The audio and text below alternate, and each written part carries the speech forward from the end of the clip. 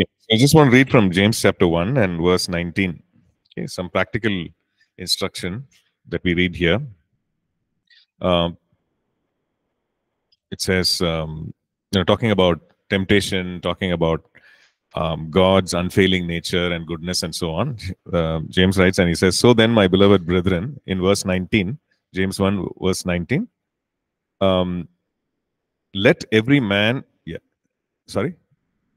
James chapter 1 and verse 19. James 1 and verse 19, right? It says, "So then, my beloved brethren, let every man be swift to hear, slow to speak, slow to wrath. For the wrath of man does not produce the righteousness of God." Okay, so he gives a instruction, something to avoid, something to do. Okay, so first thing is he says, be swift to hear, which means you be quick to listen, quick to hear. Then the next two things he says, be slow to speak or slow to anger or wrath. And the reason is this, that if I respond in wrath, respond in anger, then it does not produce the righteousness or the work of righteousness of God. That is not produce, right? So whatever I want, I want to produce, or I want to do what God would want me to do, and I want to represent Christ. I want to make sure that the righteousness of God is established. But if I'm not doing this, or if I'm responding in anger, then it does not produce the righteousness of God, the righteous work of God. So that's the instruction that James gives here. So, swift to hear means that you hear, but you also, make that attempt to understand, right? Understand, hear them out. Slow to speak would mean not just slowly speaking, but, you do not, release those words or release your opinions or release even judgment before hearing out completely. And the other one is, of course, slow to anger, slow to wrath. Yeah. So let's, why don't we just pray and we'll start. Father, we just want to thank you for this instruction, for this exhortation, Lord, that we just read. Lord, enable us to be people who would hear, who would listen, who would seek to understand, Lord, the other person, God, or the situation, Father God, before we actually speak, before we respond. And Lord, even as we respond, Father God, we know that, Lord, when there's a sense of justice, injustice, so Father God, that we are stirred up, provoked to anger. Lord, when things hurt our pride, we are provoked to anger and respond in anger, God. But even as we see, God, then when we do that and say things and do things, and it is actually destructive. And so, God, we ask you, Lord, we ask you that our temperaments, Lord, will be led by your Holy Spirit, Lord, that our emotions will be saturated by your Holy Spirit, Father God.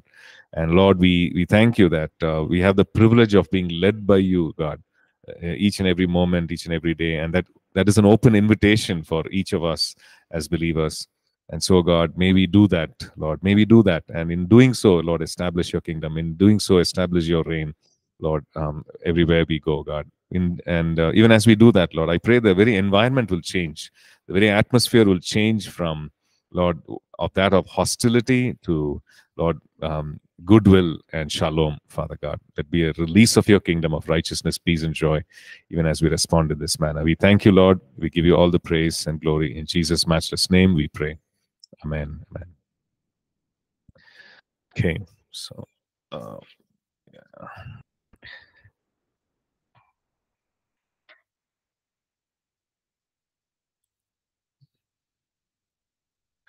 Okay, just want to share the screen.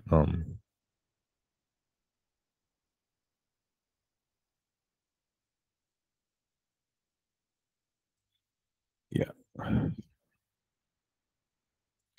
Okay, so I think after we were looking at some of these principles, okay, about winning with people, right? So that's the whole section, winning with people. So we looked at preparing to relate to people. And the second thing we looked at was how to bring the focus from ourselves, which is a very natural thing, to others, right? So some of us have temperamentally, we are able to do that. Our personality is like that. But some of us, maybe because of life experience, etc., we need to put in effort in order to do that, right? So learning this would really help us. So in doing so, we looked at 5 things, and the sixth one is the confrontation principle. So why do we need to confront people? Because of conflict. Okay, so conflict is something that is inevitable. Okay, you have two people, there will be some amount of friction, some amount of conflict, because not everybody sees things the same way, right? So there could be some amount of conflict, or when we say conflict, it could be a misunderstanding, it could be a fight, it could be whatever, a degree it could be. So there, we see that there will be some amount of conflict. Okay, so we should not be afraid of conflict. Okay, so sometimes we think, no, in any relationship, be it simple friendship, or you take it to marriage and family, or formal work, we should not be afraid of conflict. The minute a conflict comes, sometimes we think, okay, all is gone. We were building things so well, and now all is lost. No, it's not. That's not the thing. A conflict is simply an opportunity to build bridges, an opportunity to seek understanding of the other person. If you look at it that way, then it's very constructive. Okay. Now, there could be several responses to conflicts. Okay. We are looking at the confrontation principle. How do I confront a person in order to resolve conflict, right? But there could be several responses based on how we are used to handling conflict and so on. So first thing could be, I just pretend that conflict does not exist. Okay, so I'm just pretending, okay, yeah, you're fine, I'm fine, yeah, everything is fine, but actually there is a conflict. It's like how they say, there is an elephant in the room, right? Nobody's talking about the elephant, but everybody's talking about, hey, how are you? Everything is fine. But there's a huge elephant right there in the center in the room. Nobody's talking about it. So sometimes we pretend that it doesn't exist, and it happens in families. It happens in we just because we don't want to face it. We don't. It could actually lead to some unpleasantness. It could lead to it's like, okay, I speak no evil, hear no evil. Just like those three monkeys. We've seen that picture. See, speak, hear no evil. That's it. And if I pretend long enough, then it won't be there. No, right? So that's the thing. Second thing we could do is complain. Complain not to the person, but everyone around. Yeah, just say, okay, there's a conflict. This person is like this person is like this.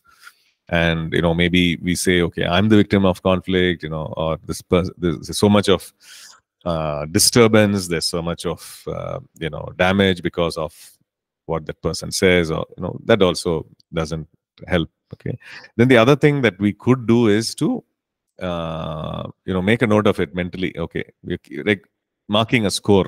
Okay, that's the 10th time that person is doing that. Okay, it's like building pressure inside of you. Okay, that's the 10th time this person has done. That's the 11th time this person has done this.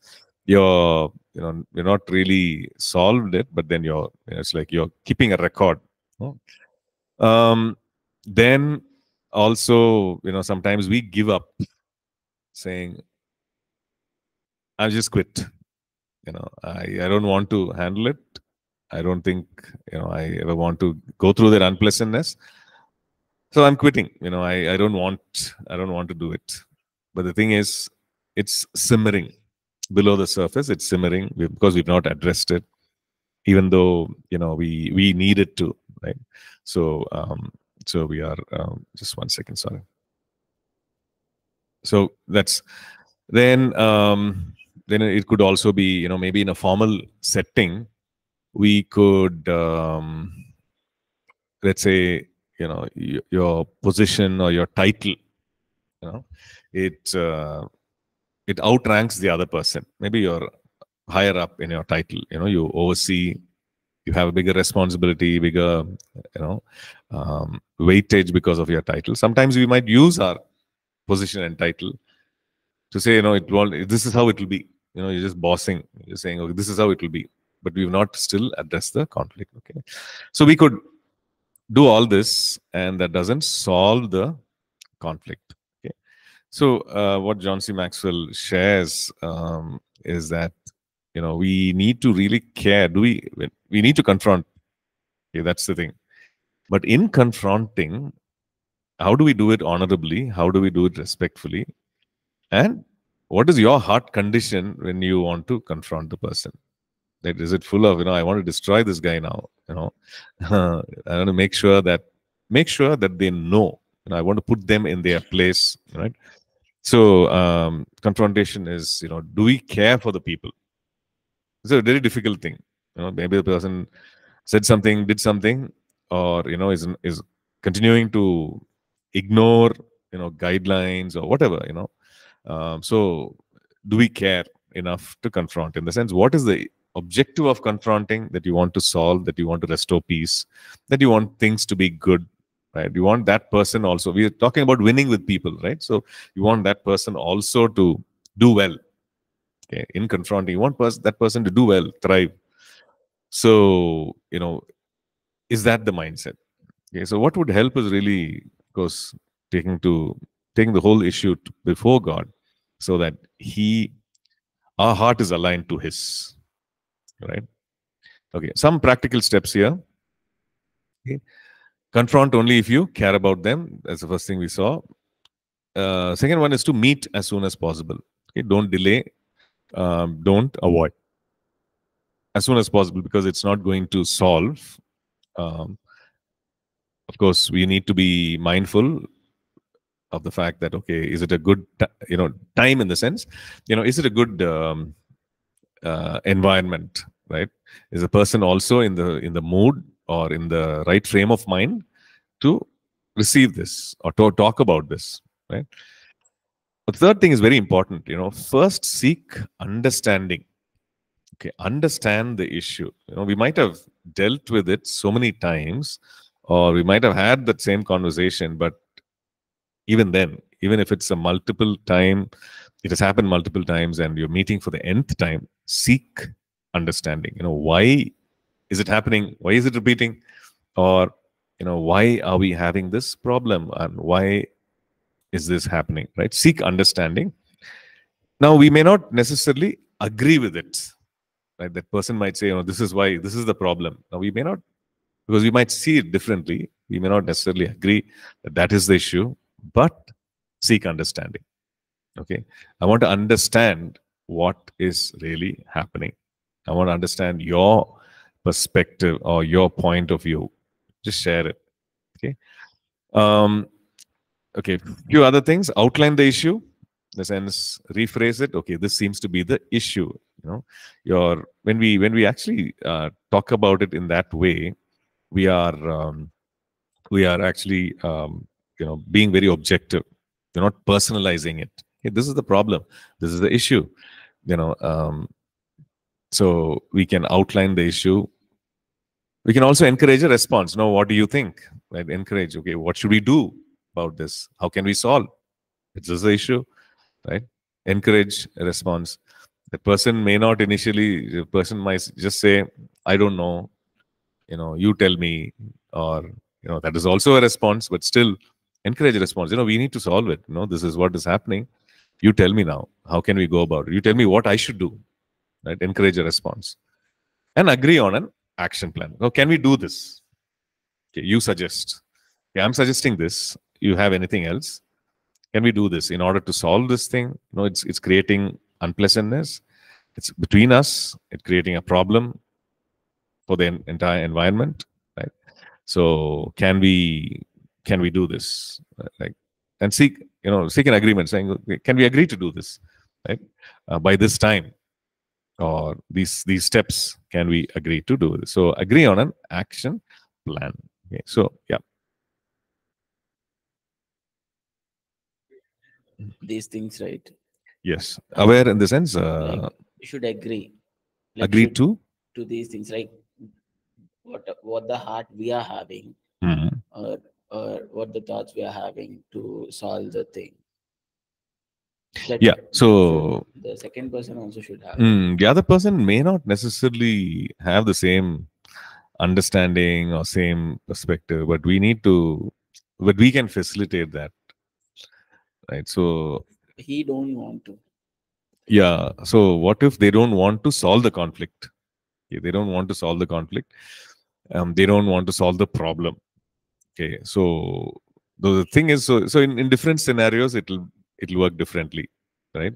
See, in a situation like a common friendship, maybe the person doesn't want to solve the conflict. Well, the Bible says that as much as possible, from your side, live peaceably with all people. Right? You've done your part. You've said, okay, you've left the open door, and you said, okay, this is my heart, this is my intention. I want to solve it. But if that person is unwilling, then we cannot do anything about it because it involves the decision from their side also. Simple friendship kind of thing.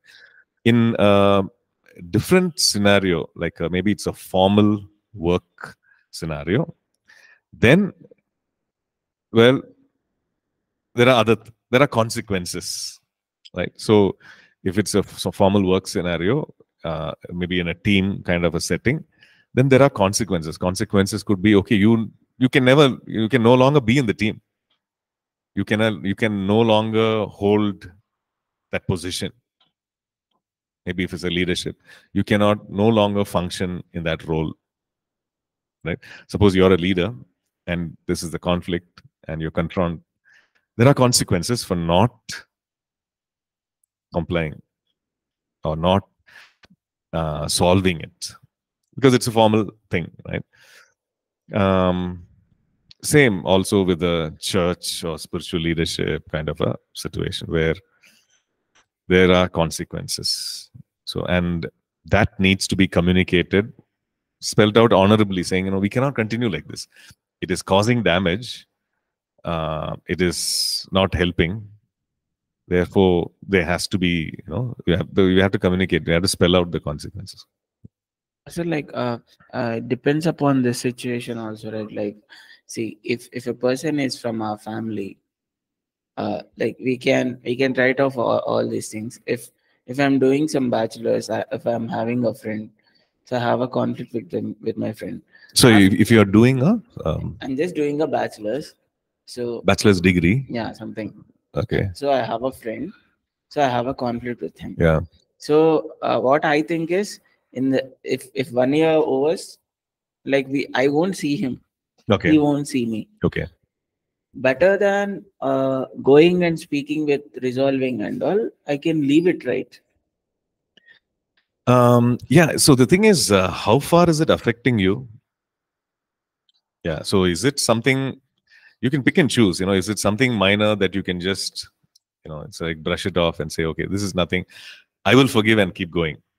But if it's something that is repetitive and it is a problem for you, it's affecting you, it's affecting that person also, and maybe it's affecting multiple people who are connected, with you. Then we need to, confront and say. So that's the thing. So it depends on that. Yeah. Any further questions? Anybody watching online? Any questions?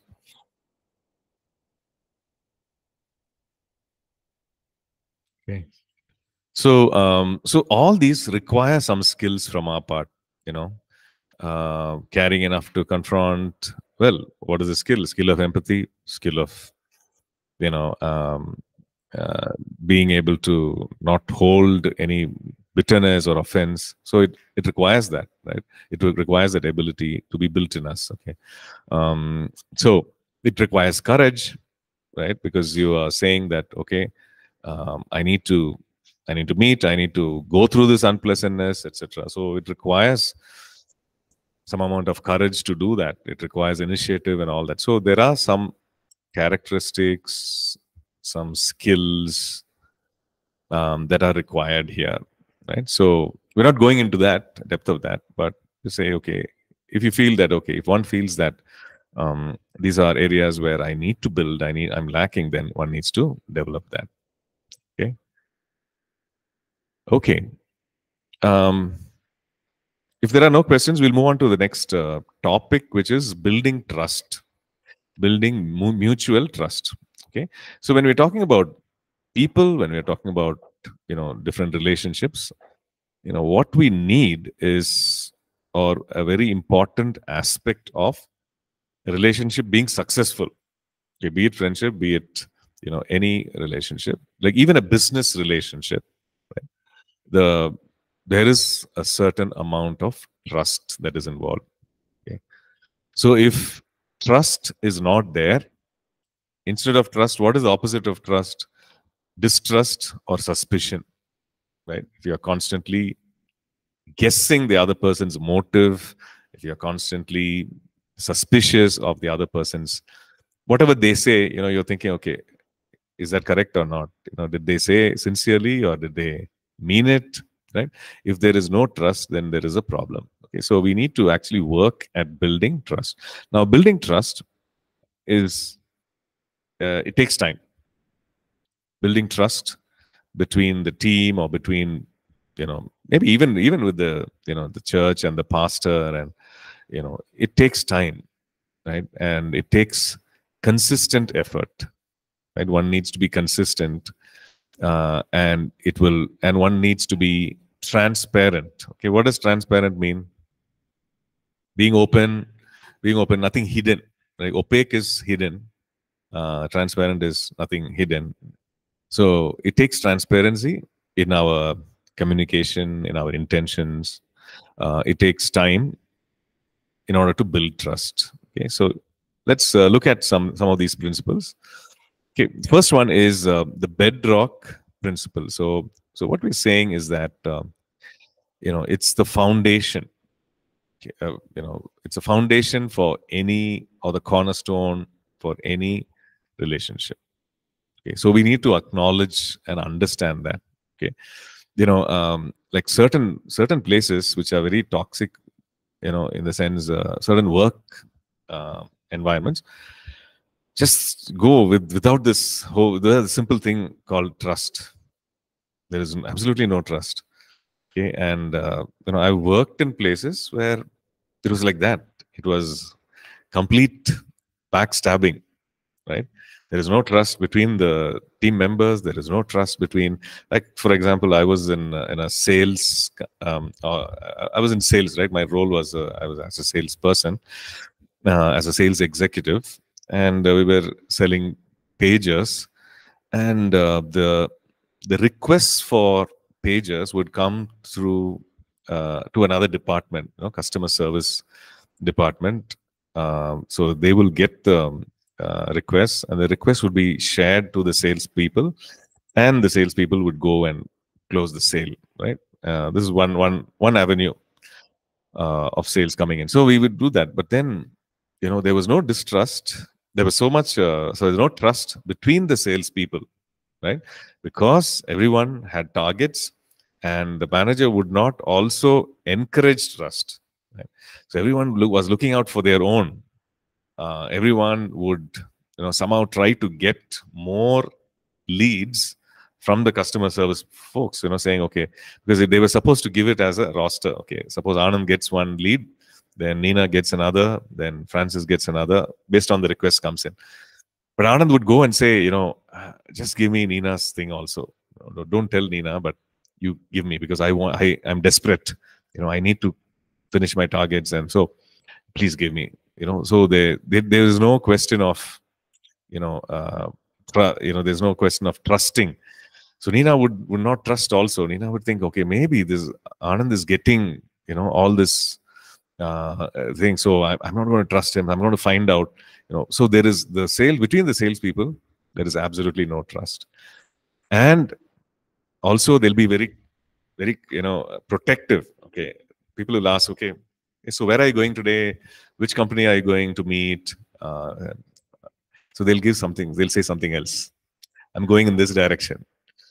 So that, because if I tell, hey, I'm going to Electronic City, I'm meeting this company, who knows? This guy might just go before me and try and meet the person and close the deal. So they will not share any.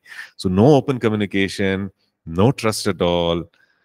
And so each man for himself. And it was a lot of, back cutting. So it reached a place where, we would go to the same client, and the person will say, I'll give you 10% less.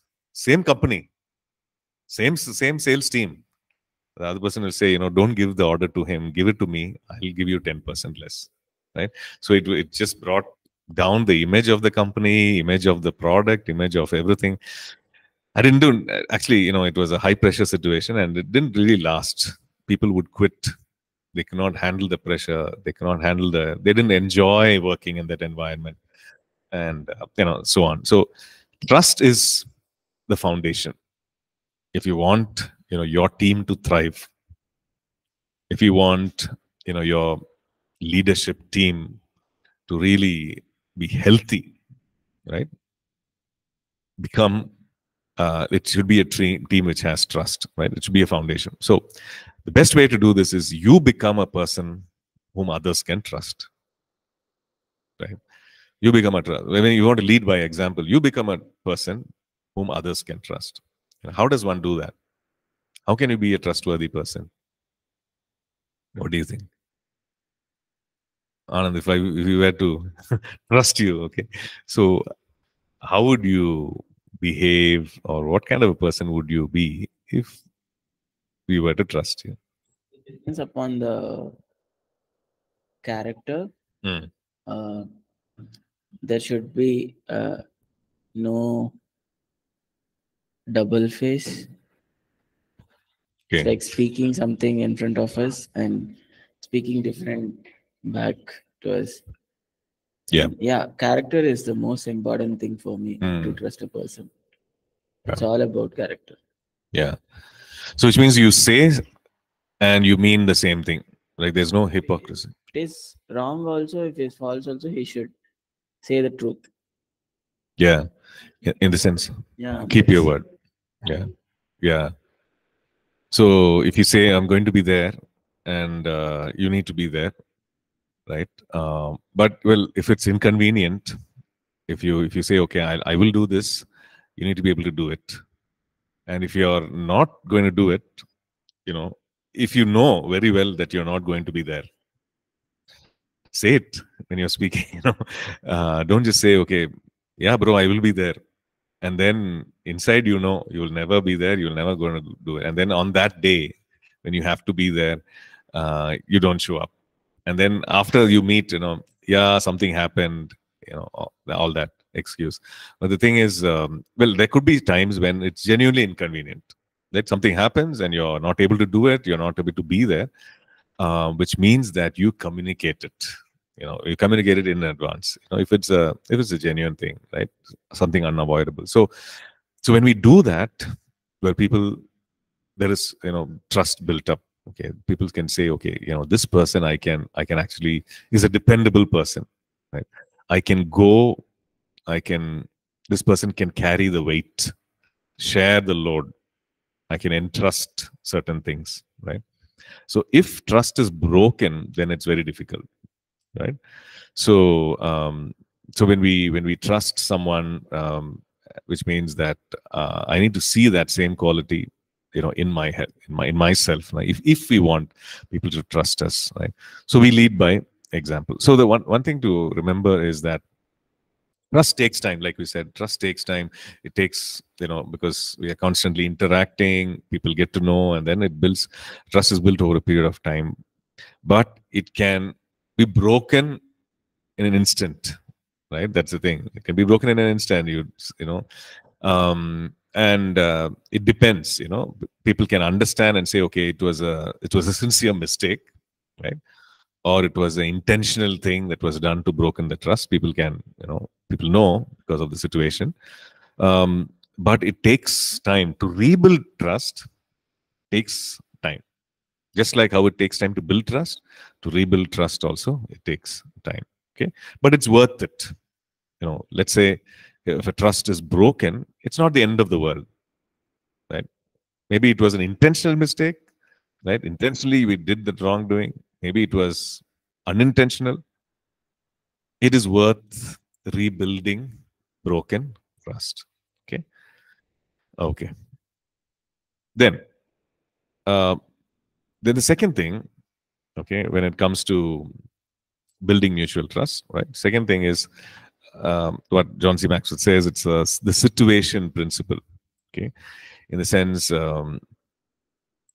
just be objective in assessing the situation. In the sense, like, okay, here is something that is happening, that has happened. Be objective. Be objective in analyzing. Be objective in coming to a conclusion. Okay, let's say a conflict happened or a mistake happened, and it's affecting two people. It's affecting the team. Don't be biased. Don't read your bias into it. Don't be prejudiced. Or this person did the three mistakes, and I'm sure that they contributed to this also. Don't be biased. Don't read into it. But in other words, don't jump to conclusions with bias or prejudice, but um, be objective. Okay, so it's kind of it's difficult to be objective when our emotions are involved, right? You say something, and then you are also involved emotionally in that. In the sense, you're upset, right? And you don't, when you're upset or angry, it's difficult to be objective. Yes or no? Yeah, you just want to share. You just want to vent when you're angry. You don't want to understand the other person, right? um, let's say you're going on the road, and somebody makes a mistake, and somebody's it's you're supposed to turn there, and then somebody blocks it. How many times it has happened, right? You are going, and then this person is, signal is about to turn, it's green, and it's this thing, and this guy is not going, you're just honking. It's not going at all. He's going so slow.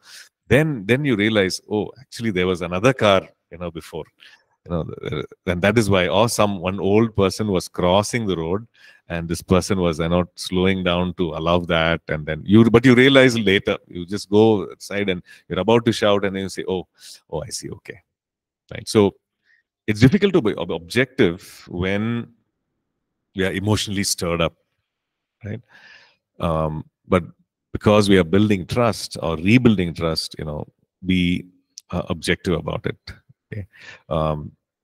While addressing the situation, think of the people who are involved, and so on. In extending, especially when it comes to extending grace and God's love. Okay, extending grace and God's love. Everybody deserves a second chance. Everybody deserves grace. So do that. Right. Okay. I think that was kind of self-explanatory. The third one is, okay, it's this, right? Yeah, the Bob principle. The Bob principle is this: that when Bob has a problem with everybody, okay, then sorry, yeah, Bob has a problem with everyone, then most likely, and Bob is actually got a problem. Bob is the problem, right? Right? Because that whole thing that the guy goes to the doctor and says, "Doctor, my whole body is paining everywhere I touch, my body is paining." Right? So the doctor says, "Oh, what do you mean?" So he says, "Doctor, my head is paining, my neck is paining, my ear is paining, my shoulders are paining, this thing, my stomach is paining." He's pointing everywhere, and he's saying, "It's paining, it's paining, it's paining." It's unbearable, doctor. Doctor says, "Okay, come." And then he takes a look at his finger. Okay. Because he's pointing here, here, here, and saying it's paining, paining. He looks at the finger, and then he sees that the finger is broken. Okay, wherever he touches, it's paining. It's not the problem with his shoulder, but there's a problem with his finger, right? So sometimes, if so, that's the thing, like if Bob has a problem, what, Anand?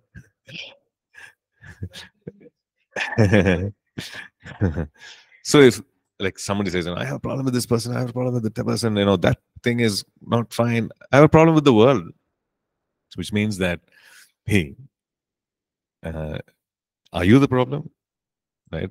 Are you having, you have a problem with everyone, everything. So it's highly likely very likely that person is the problem. Okay, so that's the principle. So So rather than applying it to others, we apply it to ourselves.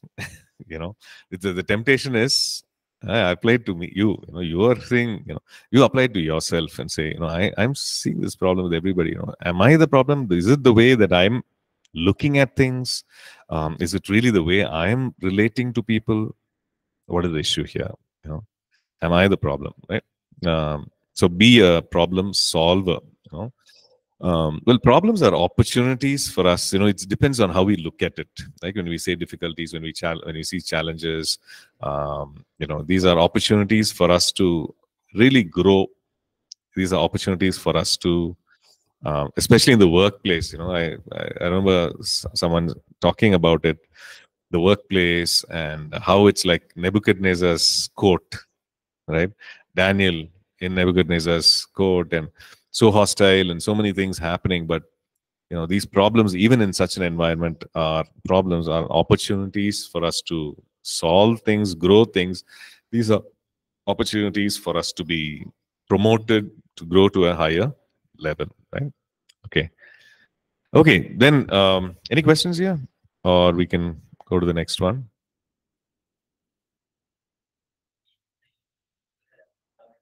No, these are actually, so all this has been adapted. Okay, Anand's question is where, who wrote this, and all this has been adapted from a book written by John C. Maxwell. So, like at the beginning of this section, we were talking about John C. Maxwell, who was, who was actually a pastor of a huge church, and then felt that God called him to the marketplace, to the workplace, and so he continued. His ministry is to bring in biblical principles to the marketplace, and so all these are biblical principles, but it is related to leadership. It is related to how one deals with people, and so he's written books like the 21 steps to 21 irrefutable laws of leadership. He's written books on teamwork, and this is another book where he's written on winning with people. So yeah, okay, so he has coined these terms, the bedrock principle and so on. So approachability. Okay, so what does approachability mean? Approachability means, okay, how approachable a person is, or how accessible is another person, or how approachable am I, or how accessible am I? Right? Can people actually come to me and talk to me, and am I accessible? Right? Do they find it easier to talk, easier to interact, or am I like a stone wall? Celebrity inaccessible, or that is one part of it. Busy. I put many barriers between myself, so it's very difficult to get through. Or I'm like a stone wall. So over a period of time, people realize that okay, I better not talk. So it's difficult, right? So which means that a lot of humility is required to make sure that one is accessible. Okay, so yes, there are times when maybe you are busy and you're doing something that is very critical, and you don't want to interact with people. Right? There are some things that are time bound, and you need to finish it. Maybe things that you're studying. You have your priorities, and you don't want to interact with people, right? So, and that's fine. So the thing is to communicate that and saying, hey, from this time to this time, or or this whole of this day, I will not respond. I will not respond to emails. I will not respond to texts. I won't be approachable on calls, whatever. I will not be doing that. So to communicate that. But other times, if we are approachable, then it is easy to build trust. Okay, so there needs to be approachability, right? So some practical things here, is that we need to exhibit personal warmth, or when you meet with people, are you friendly? Are you or very unfriendly? And personal warmth would be maybe a smile, maybe the way you talk, maybe the way you relate to them. the way you see them. Right? Sometimes we see people with very suspiciously, right? We don't want to, we're meeting them for the first time, till you know that they don't hold a gun or they don't have any weapons. I'm just saying figuratively, they don't mean to harm you, till such time. Some people are like that, right? They take time. They take a lot of time in order to warm up, right? Some people at the first meeting itself, okay, they are approachable, they are warm. Okay, so it's something that we need to build, right? Exhibit personal warmth. Second thing would be, if how to be approachable is that you appreciate, everybody is different. Everybody is different, very different personality types, different likes, different dislikes. They're all different, right? So, well, we have a tendency, right? If people are way different from us, then we won't relate, right? If they dress differently, if they speak differently, if they are, then we find it difficult to relate to them, and for them also to relate to we kind of keep our distance, we alienate ourselves. We don't realize it, but we keep our distance, right? Oh, that person, I'm not going to be, but what if that person is in your team, and what if that person is in your church, or are you going to distance yourself, right? So appreciate that, yeah, people are different. This is how they are going to be, this is how they are. They have some, appreciate that. Okay, so then that will help us to be approachable. Okay, maintain an even temperament. This is very important. Okay, I know when we were in school or college, we had some teachers who would walk in, and we know, oh, today is going to be a bad day. Okay, because they walk in and they are, sometimes we will be gossiping, we'll be talking, okay, today I think they fought with I think that teacher fought with the husband. I think, something like that. We'll be talking, we'll be passing comments because they are in a bad mood. Okay. So one day good mood, one day in a bad mood. And so if you as a leader, or if you as just a person in a team, if you're going to have these mood swings, like one day top of the world, another day down in the ditch, kind of a thing, if it's going to fluctuate every day, then it's difficult for people, right? It's difficult for people to relate. Okay? They're going to be very cautious. Now, if the people are going to be very cautious, they're not going to build trust, right? Today, how is this person? I don't know. Today, how is that person going to respond? I don't know. So I'm going to be careful, right? So sometimes it's sad, but in some families it's like that, right? People say, okay, I cannot talk to my father. Right? The way to the father is through the mother, right? Or through the right channels, right? Um, so it's very difficult, having a conversation, because of the person is sitting there with a newspaper, not even responding, not talking, and then you have to, you ask, I need to go here, I need some money, or I need permission. It's through the right channels and so on. It's very difficult to build trust in that thing. Okay, so for us also, maintain an even temperament. Okay, yes, we are human, and there are things that upset us. There are things that we are happy about, right? So we need to be, we need to make an effort and say, I'm going to be, I'm going to leave that outside. Okay, now I'm dealing with people here, and I'm going to leave that. Yes, there are challenges, but I'm not going to let that influence me in my relationship with you, influence me. Or if at all you need to do it, you take a time out and say, okay, today I don't think I should really have these meetings. Today, let me not, because I'm going to influence this. I'm really down. I'm going to, let that allow me to influence my conversation, influence my decision. So let me take some time out. Let me just rest, be refreshed, and I can do that. Yeah. Is it because of these leaders are not ready to take suggestions? like there are some ministers of God. Like if you see in a ministry point of view, there are people who say these things like we have a biggest congregation, Mm. that's why we are not accessible. If you see in Mm. APC, if in the Sunday Pastor Ashish will be there and all the pastoral team will be there. If someone want to come and talk, they can talk. Mm. But if we see in some ministries, they'll be telling these as reasons like because of we are having a biggest congregation. Mm. That's a huge number of congregation. We are Mm. not accessible, Yeah. approachable. See, sometimes accessibility is a practical issue. Like it is a practical thing. Let's say big congregations and everybody wants to, meet that pastor or that person.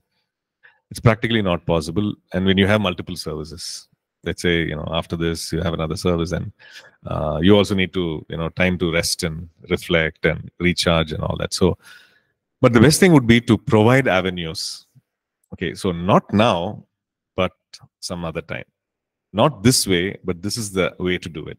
I am, I'm there, but this is the way you connect. This is how you can do it. So when we provide avenues and options for people, when you let them know, yes, this person is approachable, I want to meet, but then this is how I do it. This is the place. These are the time options where I can do it. So then we're solving the problem. Yes, it is. It's a reality. Yeah, it is a thing. Okay, so we'll stop here and we'll get back next class. Thank you.